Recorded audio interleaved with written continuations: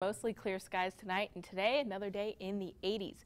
86 was your high, 70 is normal for this time of year. 57 was the low this morning with 45 is the normal low. It's 65 here in St. Joseph, so comfortable conditions, but definitely on the warm side for this time of year. And tomorrow will likely feel pretty similar. 61 is our dew point, 87% humidity, but the winds are nice and calm. That's not going to be the story tomorrow.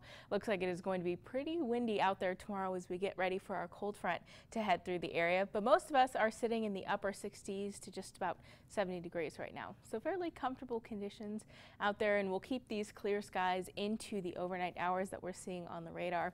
We'll be watching well up towards our north. That's where our next cold front is. Slowly start to sink into our area by the time we get to about Sunday night, and that's going to give us our next chance for some rain. But here's a look at what was Hurricane Delta, now off towards the east and the south. Still lots of moisture with that system that will likely be moving over the next few days, but quiet conditions for us on the radar right now. So as we move towards the evening hours, temperatures dropping down into just about the mid to lower 60s for most of us tonight. So well above average for this time of year.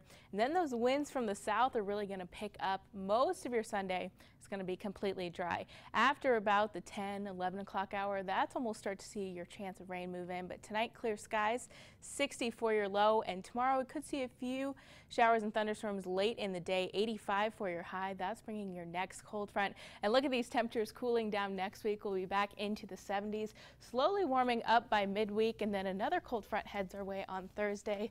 That'll drop us into the 60s for next week. So